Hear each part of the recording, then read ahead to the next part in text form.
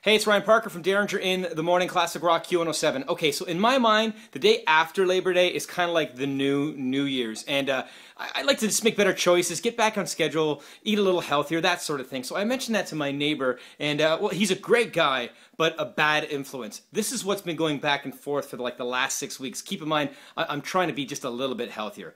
Great guy, bad influence. Take a look at this. Ryan, I was feeling your pain a bit. I was gonna try the New Year's resolution with you, but I broke it down.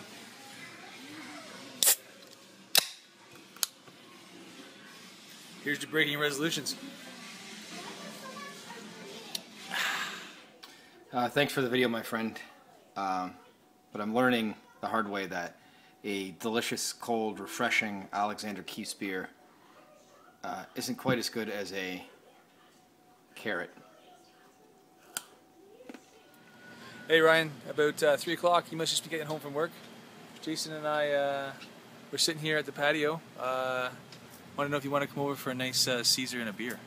Hey man, thanks so much for the offer of going out for a beer and a Caesar, but obviously that pales in comparison to a water and a Caesar salad, which I'm obviously about to enjoy.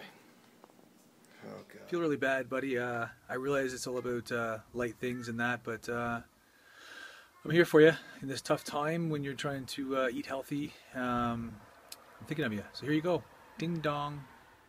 So I hear the ding dong, and I obviously go to my front door, and what do I see but this? As you know, I'm trying to diet and eat healthy. I come to my door and see a little treat from my dear neighbor Ryan, who's making this very difficult. But I will say this, the joke's on you, buddy, because I will enjoy what you just dropped off on my door. Ice cubes.